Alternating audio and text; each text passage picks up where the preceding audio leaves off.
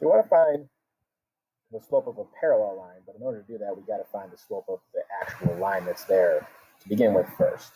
So I'm going to start off by just finding the slope of 8, 1, 2, 3, 4, 5, 6, 7, 8, 1, 2, 3, 4, 7, and then 1, 2, 3, 4, 1, 2. So you have to find the slope of this thing first, and then I'll deal with the parallel slope. So there is my line. 1, 2, 3, 4, 1, 2, 3, 4, 5. Then I'm going down, so it's negative. So the slope of that is negative 5 over 4. Parallel slopes are exactly the same, so it's also negative 5 over 4.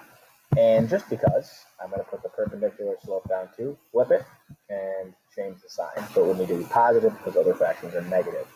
All right, so we're looking for a parallel slope. Got to remember that we need to